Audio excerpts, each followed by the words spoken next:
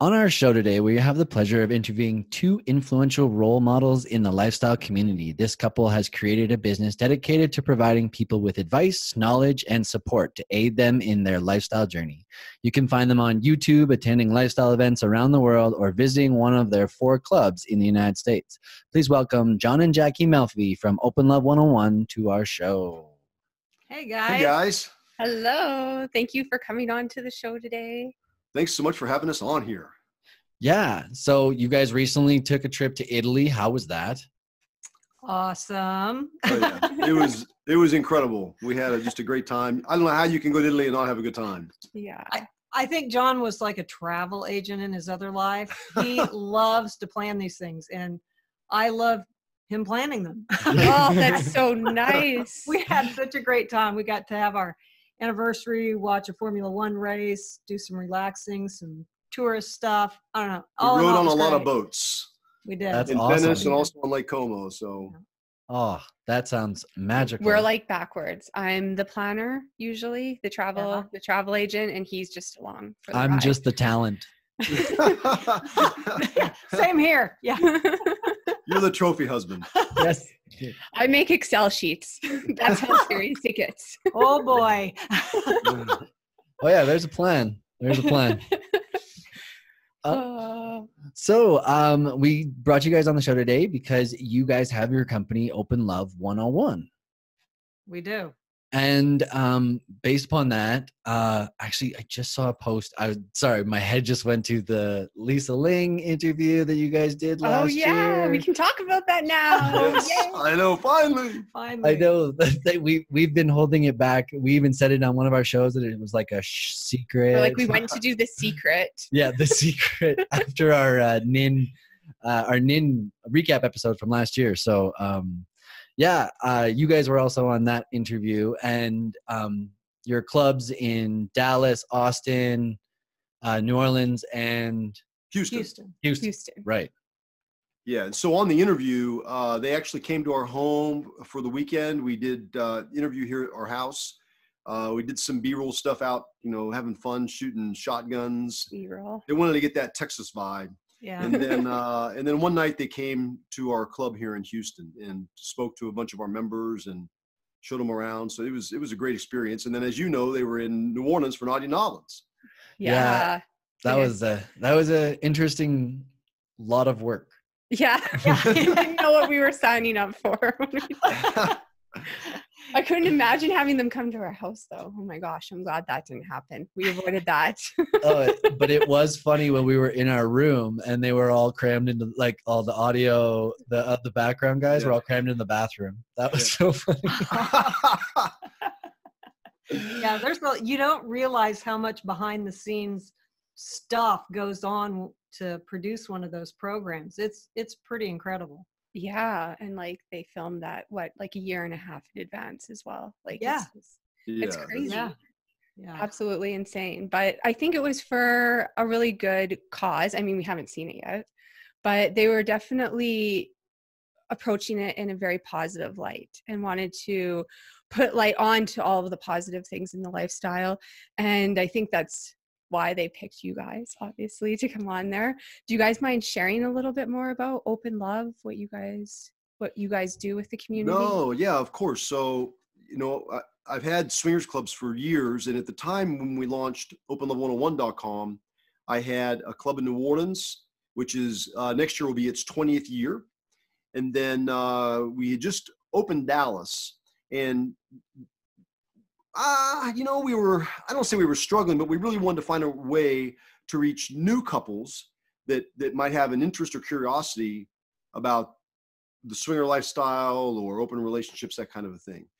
So with our marketing team, we decided to launch OpenLove101.com to try and reach these people. Couples that maybe they'll say things like, I would never go to a swingers club, but they, we're not that way, but they sit at home and they watch porn or they play with toys. They're doing things that aren't necessarily, maybe they fantasize about threesomes.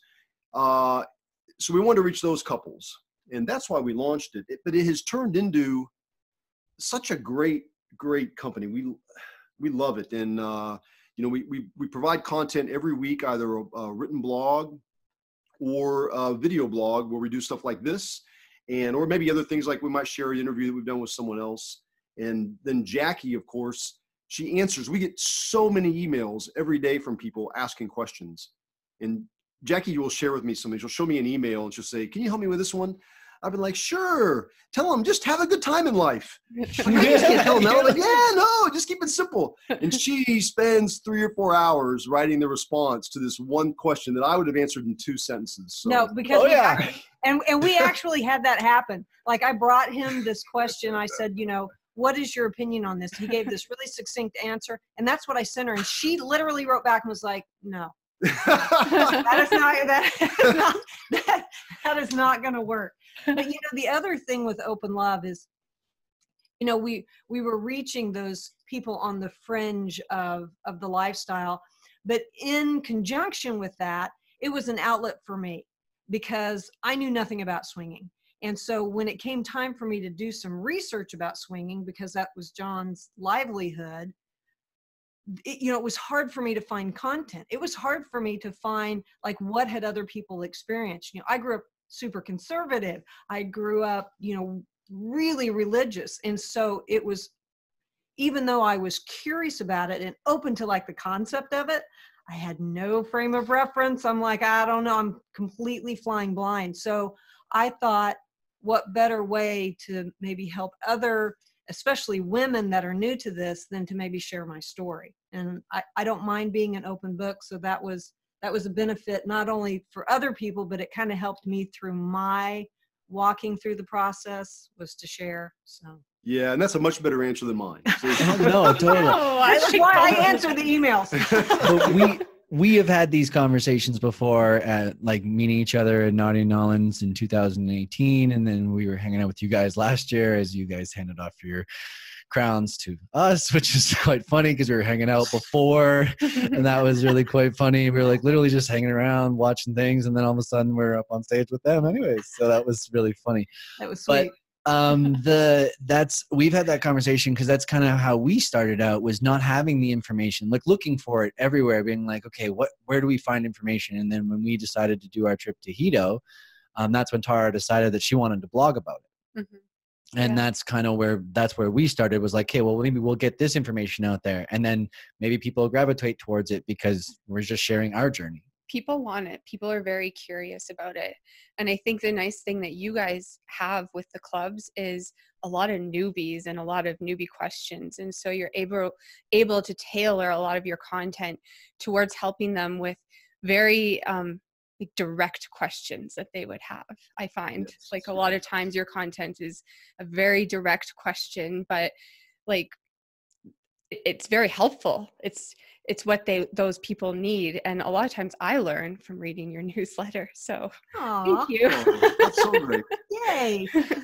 I love, that's what I love about like the sort of like the open love, and what everybody does is like they all share just a different perspective of technically the same way of, you know, being in the lifestyle, right? Like we all talk about the same things, right? We all talk about it, but we all give our different perspectives. And I love your guys' perspective on the lifestyle. And Jackie, of course, I love your stories of how it's become so empowering for you and all of that stuff. Because Jackie, you didn't start out in lifestyle. Like you said, John was the one that, yeah.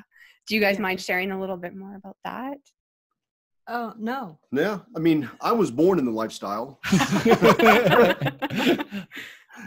At least I don't remember from 0 to 18, but in 18 I was pretty much in the lifestyle. So But you didn't call it that. You didn't know it had like a name. You just thought you were normal. That's it. I just hung out with people. We'd have group sex and threesomes. It just seemed like that's how it was. And you know, throughout my younger adult life, I would have girlfriends occasionally, and it just, to be in that really strict relationship models, it you know, caused me some issues over the years. And you know, back then I was drinking, so it was easy for me. You know, I can say today, you know, I wasn't in a monogamous relationship anytime I was in a monogamous relationship. It was at least me too. She thought we were, and she thought we were, and she thought we were. But you know, today with the clubs, Jackie and I had gone to high school together, so we knew each other already. Mm-hmm. And she reached out to me on Facebook. We were getting ready to go to a high school reunion, and I lived in Florida. She lived in Kansas, where we grew up in Wichita, Kansas. And she reached out to me. I think we chatted on Facebook for 5 minutes, and then we're like, let's talk on the phone. And, I'm trolling her pictures, and, I find out after the fact she's trolling mine. And we started talking. We talked that night for hours. Mm-hmm. And then the next night for hours, and the next night for hours. So 7 nights in a row. And I told Jackie what I did, which I learned it was important to do that, because there were many times I would go on a date or 2 or 3, and then they would finally ask, and I would tell them, and that would be the last date. Right. Or I would meet the parents, and then the next day she'd say, yeah, my parents aren't going to let me date you. I'm like, you're 30 years old. Well, I'm sorry, but I still got to please my parents. Oh my God. Yeah. I learned to be really upfront about it. And I was willing to be in a relationship that was monogamous, at this time in my life, as an adult.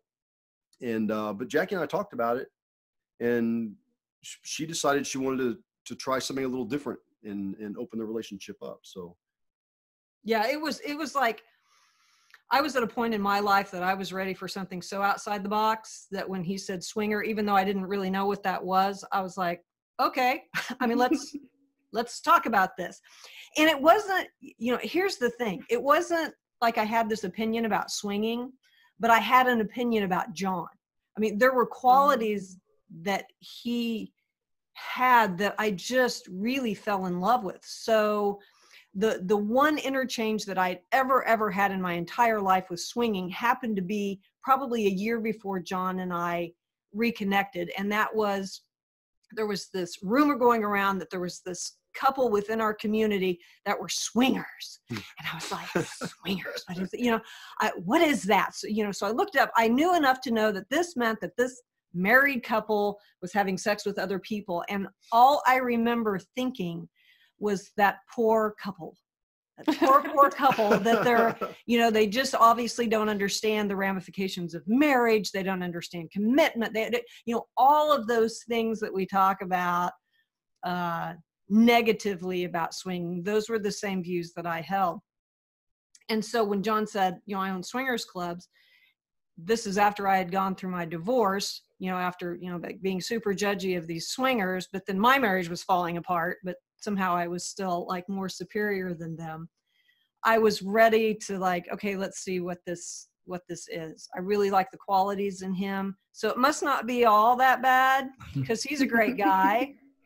And then on top of that, when we talked about some fantasies, his response was, well, I think we should see about making that a reality. I think the top of my head blew off. I'm like, you can't say that. I mean, we can't make that a reality. What are you talking about? That's a fantasy. But he was like, yeah, we can. That's kind of what this is about. This is about you getting to be authentic. Oh boy. I was ready to go down that path. Yeah. That was exciting to me. Yeah. It's like very somebody was going to let me be me. What the hell are you talking about? Mm-hmm. That's after awesome. After years of being told to be somebody else, right? Yeah. From 18 to 48, I was somebody's wife. So Wow. or somebody's mother. Right. And all of a sudden somebody was like, what do you want to do? It's like, I don't know. And then it made me realize I didn't know. I didn't know what I wanted to do. So he's like, well, let's try some stuff. So we lived in separate states, and I was going back and forth between Tampa and Dallas to get the Dallas club open, and then seeing Jackie in Wichita. And so we decided the first thing we would try is dating separately.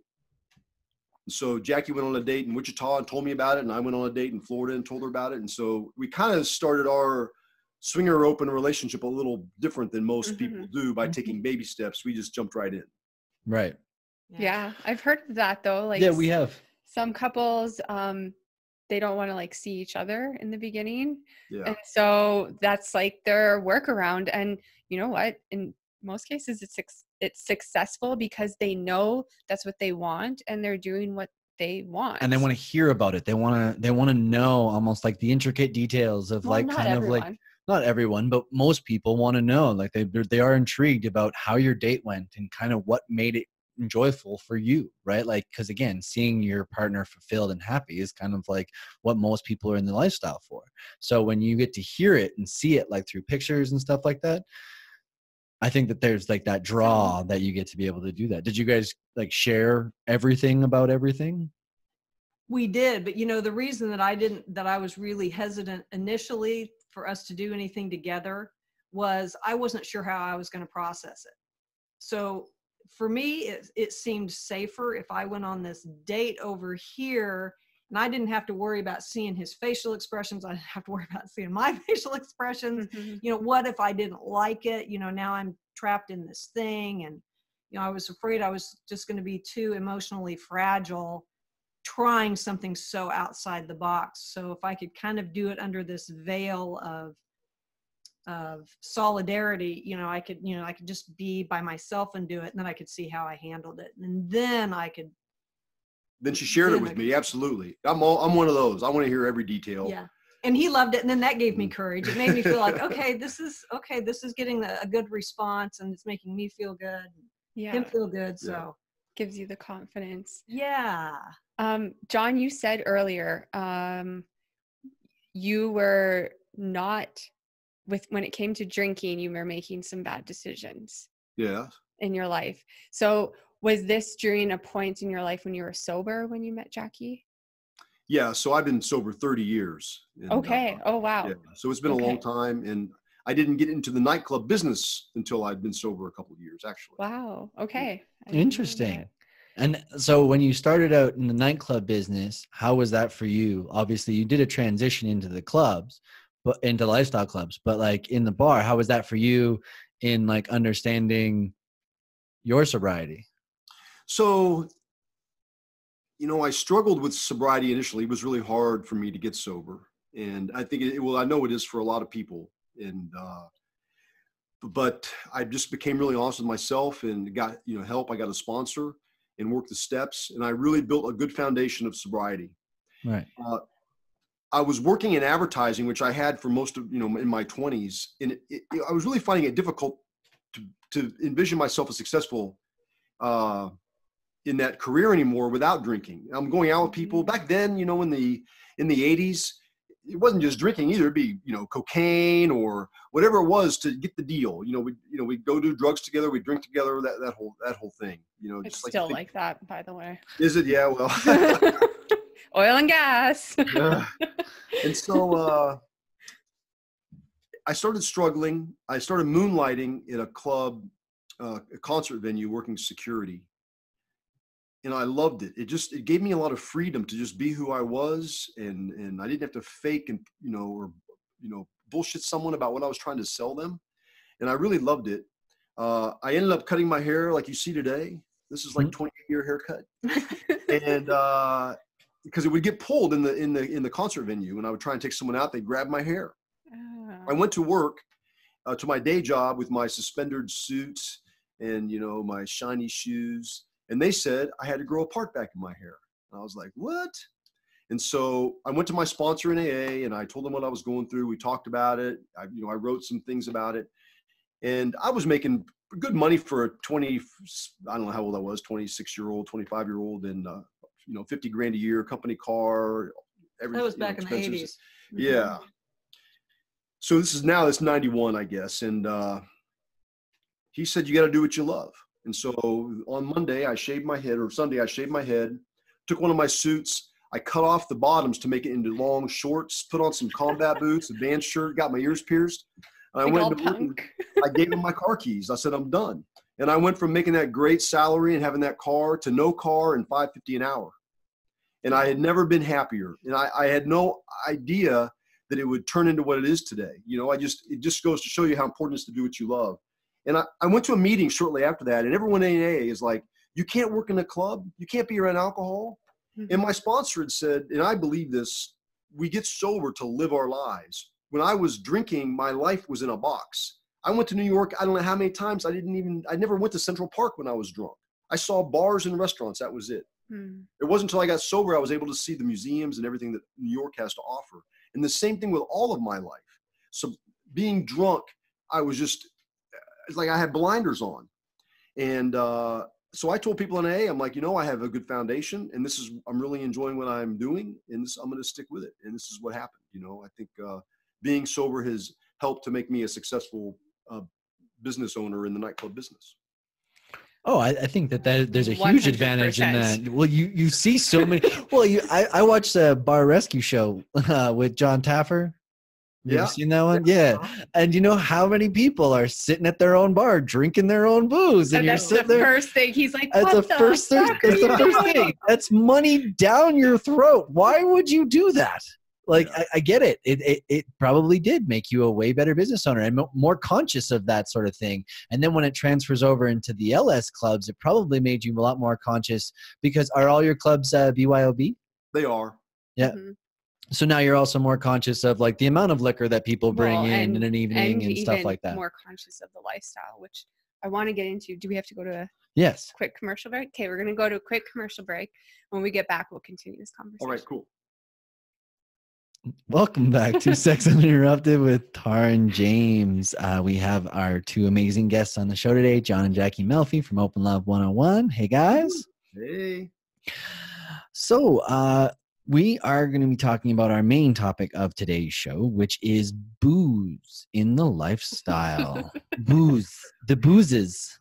Boozes. All the boozes. And yeah, John was sharing his sobriety story and kind of how it helped him be, well, how it did help him be a better businessman. And I'm wondering, I'm curious, do you think it's improved your lifestyle experience as well? I know that it's been a while and there's not much to compare, but well, yeah, like I said earlier, though, when I was younger and drinking, I had some crazy sexual experiences, but I never really thought of it as a lifestyle. It was just, that's how I lived my life. And then after being in the nightclub industry, you know, I ended up, after I was working security in a club, and then I owned my own club in 1995. And then I started getting involved in swingers clubs around 97. And that's really when I was exposed to the term swinger and the lifestyle and that type of, I don't even know if it was lifestyle back then. I don't remember, honestly, but that's when I first started having swinger parties. And for me, I don't know any other way. I mean, I know it's awesome because when I drank, I would go on dates, whether they were with, you know, a threesome or just, you know, a girl by herself, and you pass out, you get too high, you can't get it up. You know, you forget where you are, you got to call in sick. I don't know, just all kinds of, just a lot of negative things with me because I was an alcoholic. Now, I mean, not everyone experiences that drinks alcohol. Plenty of people can drink socially and not have any kind of problems, but that wasn't my case. mm-hmm. Right. And so do you find like, I guess you did have some lifestyle experiences when you were intoxicated. Do you find now that it's a little bit more enhanced for you? Like you get more of the feel, like you get to maybe remember more and like. I do. Absolutely. Yeah. You remember everything about it. Mm-hmm. And that's I understand there's some people that may have difficulties being in the lifestyle for some reason, and maybe they don't want to remember. If that's the case, do they really need to be in the lifestyle? Mm-hmm. I want to remember everything, whether it's good or bad, because if it's bad, you don't want to hook up with them again. And if it's great, you do. And you love to be able to share those things with each other about the great experiences you had being, you know, not even sober, but at least not drunk.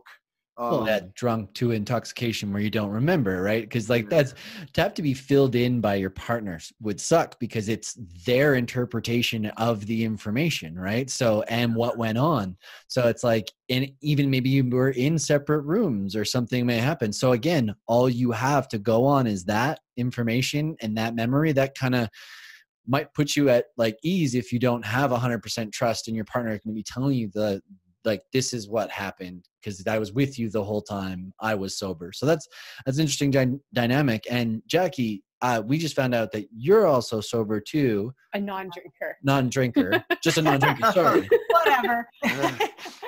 You're a non-drinker, and that also goes to help supporting John in that sort of sense. Yeah, it really does. I mean, it's interesting. He wasn't drinking, obviously, when we reconnected. And initially, when we would go out, maybe I would have a drink or so. But it was so weird, like how quickly I realized that I was drinking and he wasn't drinking as far as how I felt. Mm-hmm. You know, I was just like, I was really conscious of the fact that he was completely sober, Clear-headed, right? clear-headed. Everything that he was getting to experience was really holistic. He was super conscious of what was going on. And, you know, for me personally, there was some value in that. I began to realize that that was really something that I admired about him and that I wanted to emulate. You know, I was going to be doing something really different.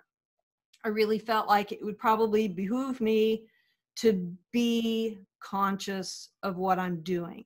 Because when you're stepping outside of a relationship model that's so different from what you're used to, when you start dealing with things like consent or what your own sexuality, if I start covering that up with a lot of alcohol, my ability to make decisions that are going to be in my best interest, that starts to go away.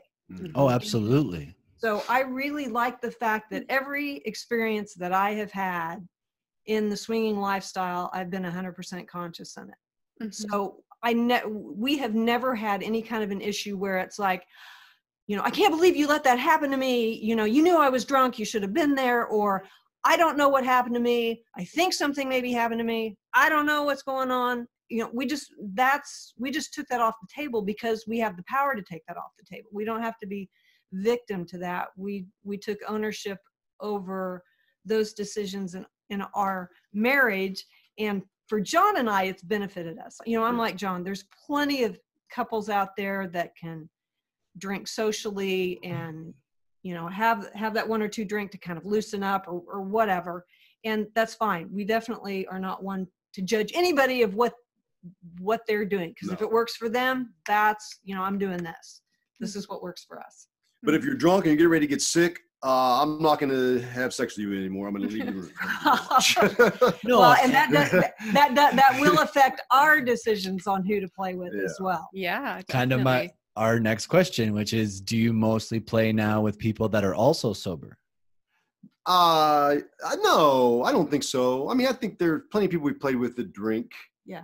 But now if someone's drunk and, you know, how people get really drunk and they can start spitting in your face and slurring their words and they're stumbling or falling down, we're not going to play with someone that's, you know, that drunk. Mm-hmm. No. We have plenty of friends we've played with that drink, and it doesn't bother me at all. So. Well, and even with that, like when you see somebody that inebriated, the issue of consent also can come into play. Yeah, absolutely. Like there's times where, you know, we definitely have partied and we're exploring the lifestyle more sober now, but there's times where I have woken up the next day and I'm like, I don't really remember what happened. And, you know, that's kind of scary. I don't like waking up and feeling that way. No, I guess not. How long have you guys gone without a drink so far? Almost 30 days.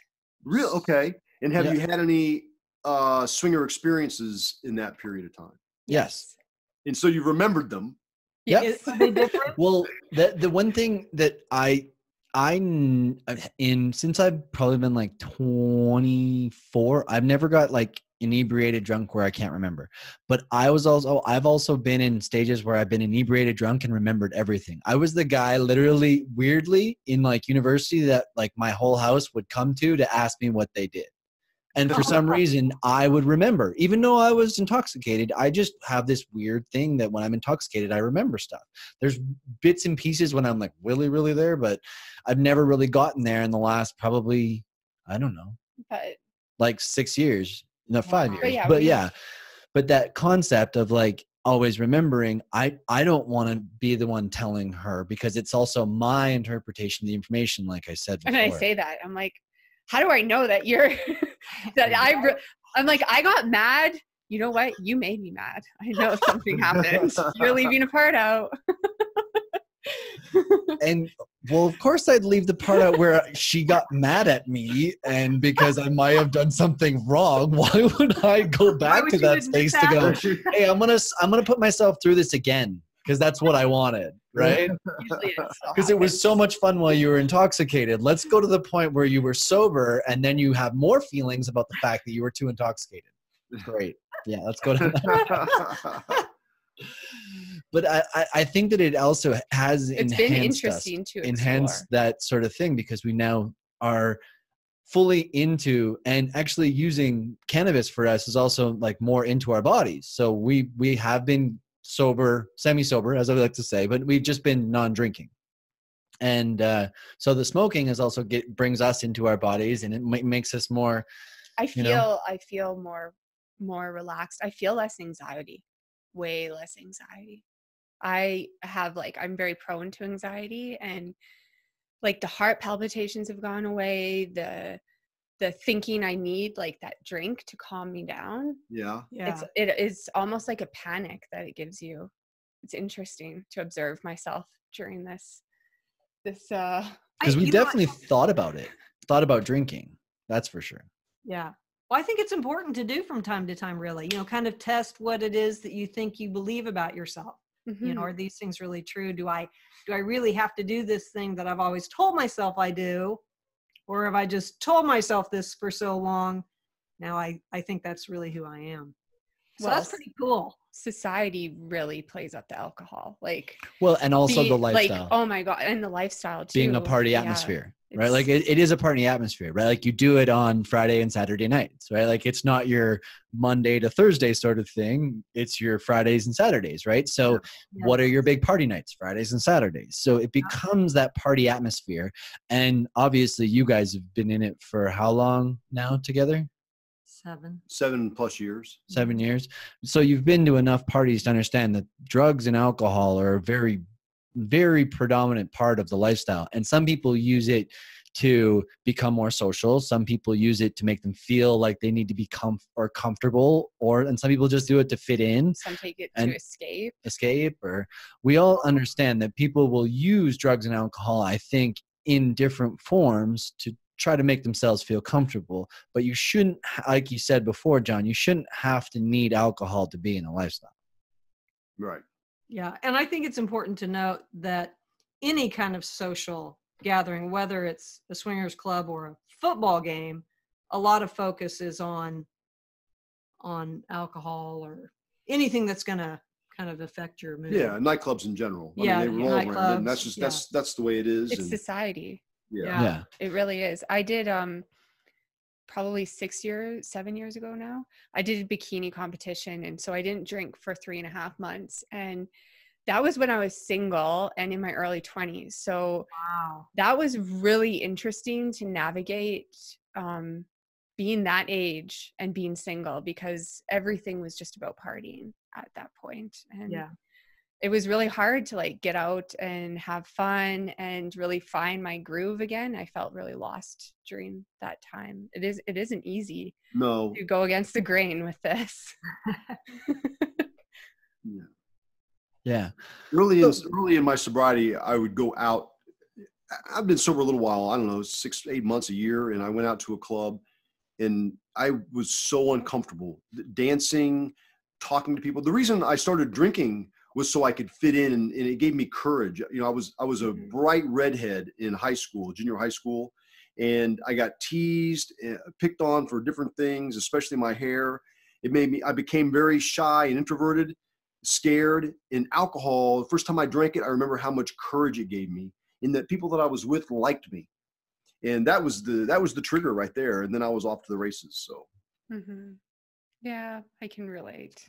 Definitely. And I think that a lot of people have issues. Like I've always thought about issues with alcohol, because again, being in the lifestyle, when you're doing your weekends, it's like there is that like 3 to 5, 6 drinks that you're sitting there socializing, doing all that stuff. And I don't know. I just feel like sometimes it's like, even if I just knock that down to 1 drink and then a water and then 1 drink and then a water and just normalize it that way, I'm still getting potentially a buzz if that's necessary. But not drinking obviously is I feel it adds to the lifestyle more. I feel like I can have these open conversations where I'm talking about things that really mean some stuff to me now, right? And I get to open up more about this stuff instead of talking about kind of bullshit just to have a conversation, right? When you're intoxicated, it's that verbal diarrhea that just kind of that I always have, but you won't. But no, that's good. I think that it's nice to provide some advice for people who are like trying to practice drinking less or sobriety in the lifestyle.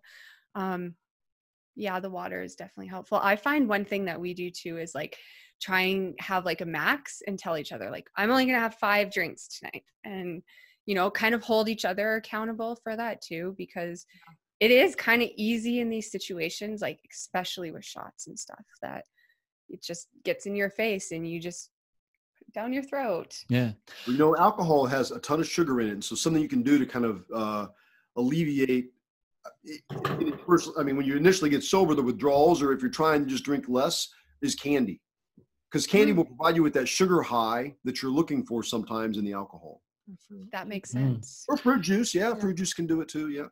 Yeah, and we don't drink a lot of pop and stuff, so we probably really feel the sugar and the alcohol then. Yeah. So have a Red Bull. Have you ever done like a dry night at any of your clubs? No.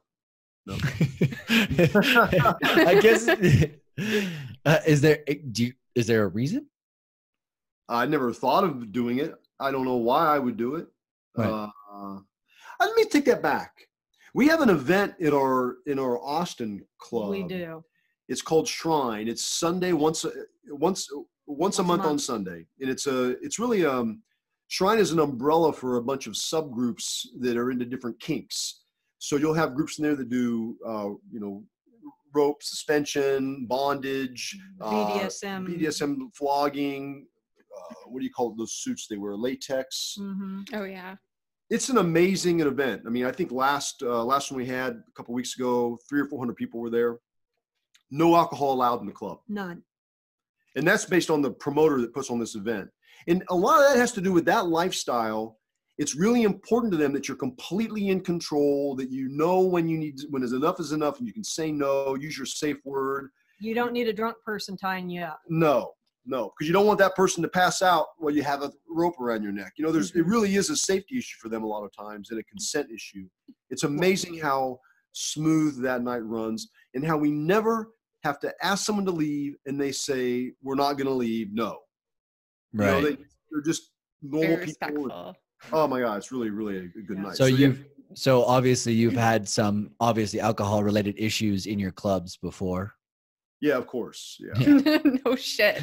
Well, and that's kind of the things. Do you have are all your clubs self-pour, or do you have somebody pour for you?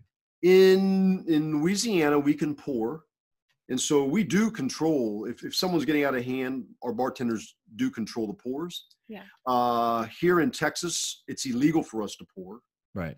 So people they have all the control over their alcohol on their own. So I don't agree with it, but it's the law. So yeah. And you mentioned something good too, is that if you're in the lifestyle exploring kink, really check your alcohol intake. Like, because you can do things. I've been in that position with booze and kink, and afterwards I didn't feel very good about it. You can really hurt somebody. You can really hurt somebody. People's pain levels, their thresholds are different. It's just, and same with you. How well can you aim a flogger when you're 6-7 drinks in, right? Like, you can do damage on their kidneys and stuff. So you made a really good point with that. And it's interesting though that we will see the importance of that from a physical standpoint, but we'll downplay the emotional effects that too much alcohol can have on us. Mm-hmm. Oh, absolutely. I know. So I know. It's just part of, I think, raising the consciousness with that too. And I agree. And I think being role models in it as well, like not like showing that we can do this being sober. You guys are doing this being sober. It's completely healthy and normal to be in the lifestyle sober as well as drinking. It is. And a really interesting point is, so I told you I went to a meeting and they told me I shouldn't be doing work in the nightclubs.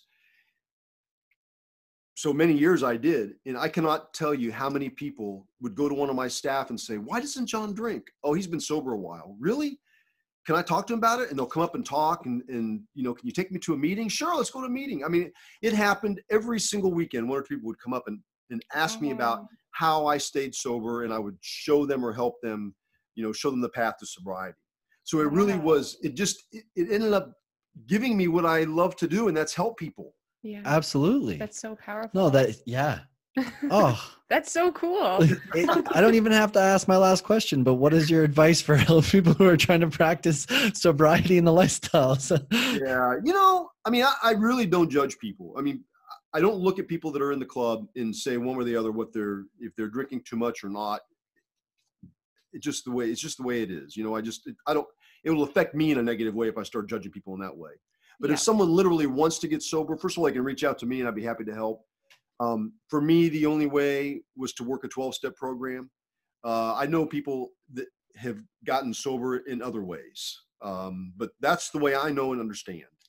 If you're just trying to, maybe not drink for a month, then that's what you do. You just cold turkey, commit to it, and don't drink. I mean, if you aren't able to accomplish that, what's the big deal? That's only something within yourself that you're trying to. I got sober because if I didn't, I was going to end up in jail or dead. So it was really a matter of life and death for me. Well, and I think too, sometimes we like to think of peer pressure as being something that only those first and second and third graders or the middle schoolers or the high schoolers are dealing with, but adults can deal with peer pressure just as much. And alcohol is a perfect example of that. What do you mean you're not drinking? How do you have fun and not be drinking? I'm like, well, how do you have fun and be drinking? So it's about making that conscious choice. I'm not going to drink. And if somebody asks me to have a drink, I just say, no, I don't want to. It's just about staying strong in your decision, because you never know, like John says, you could be that great example for that other person to be like, oh, wait, you mean I don't have to take this shot from this person just because they're offering it? I can say no. Mm-hmm. Yeah. So. Totally. Yeah. And it goes to that whole point of like, you don't need booze to have fun. Like that's that's the question back, right? Like, why do you need booze to have fun? Like, is life right now not as entertaining to you? Like going to Naughty and Nollins, is this not entertaining to you? Without booze? Yeah, you feel like you're on another planet. Like this is a completely different world. And you mean to tell me that alcohol is going to enhance this? Yeah. Actually, them drinking alcohol at Naughty and Nollins enhances my enjoyment. Exactly. And I get to watch this from people watching on the balcony. Right? This is the greatest. People watching. Oh my gosh, John. But thank you guys so much for that wonderful information. We're actually just going to cut to a quick commercial break. And then when we come back, we're going to touch on our IG questions that we got from our Instagram followers. So stay tuned. Welcome back to Sex Interrupted with Taara and James. This is our last segment with Open Love 101, John and Jackie Melfi. Hey. So, question. I don't even have it in front of me. I have the Taara, questions. ask the first question, which was like the most asked question ever. Yeah, like this is crazy. This is why we asked you about your clubs. I'm curious to know if there are dry LS events. If so, are they popular?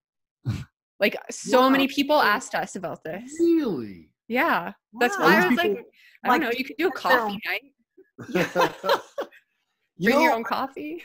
We haven't, like I said earlier, we have a night that's really kink based, that's alcohol free. Maybe it's something we'll consider. I never have, because so many people, I mean, we watch them come in the doors bringing their alcohol in. Yeah. And I would say 95% of people bring alcohol in. Well, that's because that's what they were trained to do too. Yes. Right. From the beginning. That'd be kind of fun to try it sometime. That's a good idea. That is a good idea. Well, and here's the thing. Right now, there seems to be a lot of companies that are coming out with non-alcoholic products. Yes. For places that are specifically catering to people that don't drink alcohol. They call, I think some of them are called like dry bars or whatever. Yeah. And, maybe people are interested in that. More vocal about, let's have a place where we can go. We still want to go out and hang out, but we don't want to be around alcohol. Yeah. Somebody actually mentioned that to me on Instagram. They asked if they're like, I know that they have like gay coffee shops and gay bookstores. They're like, do they have lifestyle ones where there's no booze? And I was like, I don't think so, but that's a kind of a good idea. Interesting. I was even going to say, I lost it. Sorry. It was right because I wanted to go first. She squeezed, and so she's like, I get to go Non-verbal first. cue. And I was sitting here like, I got a good one. And Oh, yeah. do you want to ask the next question? Sure. Sorry, folks. I got a little stoned before this one, and that one just slipped away. All right, next question. At what point does consent go out the window when someone is drinking? Well, consent should never go out the window. Yeah. You know, it's really important in our lifestyle today and in life in general, no matter if you're, you know, dating or if you're in a swinger lifestyle, open relationship, poly, consent is so important. And if you feel as though because you're drinking too much, you're not able to consent by saying no, if it's something you want to do, it's really important, I think, to look at ourselves and to understand that maybe what we're doing is bad for us. You know, as far as whatever, drinking or doing drugs, and they're not able to say no when you need to. Mm-hmm. That's a big point of topic of, and then That's also self-realization right there. Yeah, Right? self-realization, but also like tell somebody around you that's close to you if you are in that state of mind where you don't feel like you can consent. So at least you have somebody that can potentially look out for you. Well, right? Because drinking then. I know, but in a perfect world. I wish we could control everybody and everybody could be sober and think clearly and have level heads, but some people feel like they need it, and that's okay. Yeah.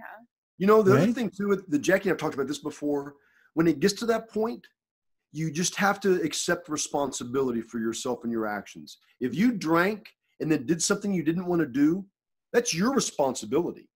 So rather than beat yourself up about it, it's better just to accept it. So I get drunk, I'm going to do things that I didn't really want to do. And if I don't like the fact that I did those things, maybe like John said earlier, maybe I need to look at what I'm doing. I mean, really, we're huge proponents of ownership. You know, when you get to be 100% responsible for your behavior, that's a fantastic honor. You know, it's your fault or it's your fault. That doesn't help you. Mm-hmm. I mean, you can ask for help. You know, if I am in a situation where I say, you know, John, can you please, you know, help me with this or whatnot, you know, that can be very helpful. But if I put all of my personal responsibility on John's shoulders, well, I'm depending on John's train of thought to match mine. Well, we're two different people. I mean, how fair is that? Yeah.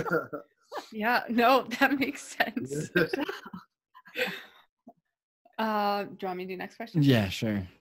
I was just looking at it, but I'm like, it's a good one. I usually refuse shots and drinks at parties, but then I feel like I'm left out of things or not invited back in the future. How should I navigate that? Aw, that breaks my heart. Maybe they aren't your friends in the first place. Yeah, that could be, right? But I think, first of all, sometimes we feel if we're not doing things that to fit in the situation, we feel as though people are going to look at us in a bad, negative way. But a lot of times that's not reality. And so that's something that, you know, if we feel like they're not going to invite me back because I'm not doing the shots, I mean, if that's truly the case, then you don't need to be there anyway. I mean, they're not really your friends. And that's probably not what they're thinking, though. If you're still a fun person regardless, I think we sometimes overthink those kinds of things. Yeah. I think that's so true. Yeah. Perception. And this is a great chance for communication. You know, this is the other thing we miss. Like, they probably don't want to hang out with me because I'm not drinking. Well, why don't you just ask them? Does it bug you guys if I come along and I'm not drinking? If they're all like, yeah, we can't stand it, then you got your answer. That's so mean. Yeah. No, we can't stand that you're sober. You come over here. Sober Sally doesn't get invited. You don't bring any booze. Like, it's not like I can share a drink with you. No, I get it. But yeah. Right? I mean, it's like, let's just ask. Yeah, it sounds like she drinks, right? So, but in my case, there have been times where people felt uncomfortable inviting me to things because there's going to be a lot of drinking going on. They just found out I was sober. They think it's going to make me uncomfortable. They didn't ask me.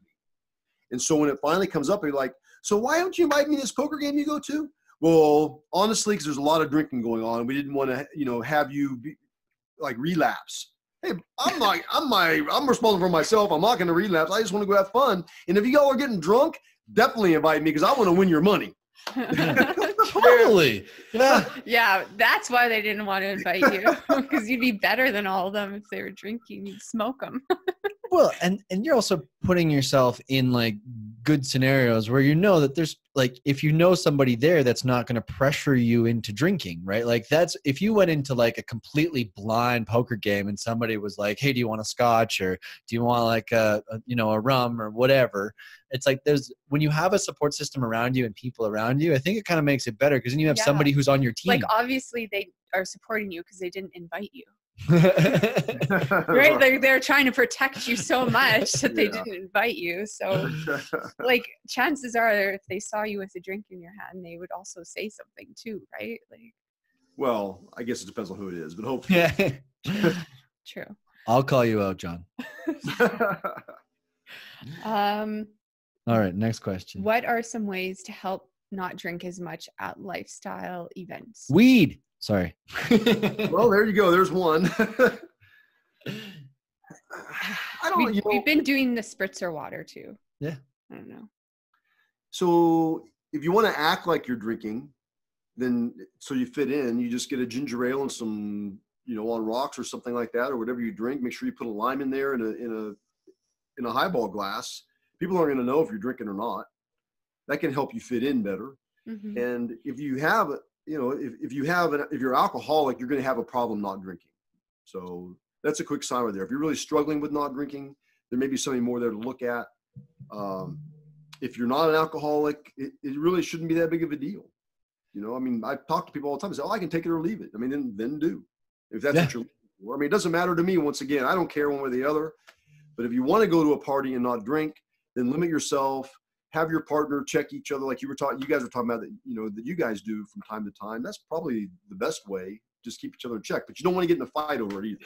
I know. Start controlling your partner. Say, "Oh, baby, you had one too many drinks. Now you're over the limit. Fuck you. You can't tell me what to do." Yeah. So. Yeah, we did that. Oh, we've been there. Yeah, we learned from that one. We like to fuck it all up and learn from it.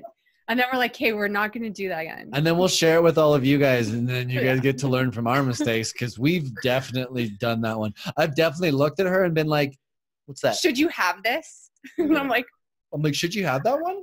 Are you my dad? Is this one? I've seen quite a few. And she'll be like, whatever. I'm having fun. And I was like, yeah, I know. I can tell. We're going down this path again.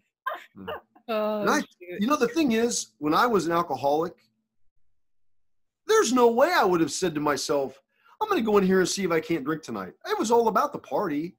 That wouldn't even cross my mind. Like, why would you do that? Like, if you told me this and I'd be like, why are you trying not to drink?